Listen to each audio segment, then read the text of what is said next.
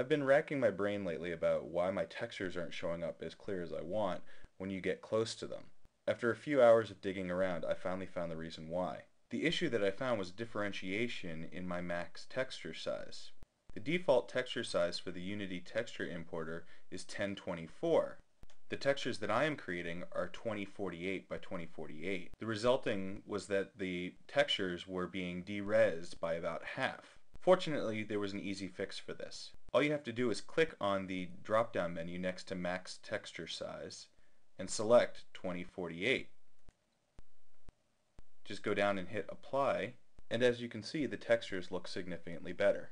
Just remember to keep your texture sizes consistently the same size, and you should have no problem moving forward. And as an added reminder, remember to create square textures for use in Unity.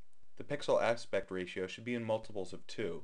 I would suggest either 512 by 512, 1024 by 1024, or 2048 by 2048.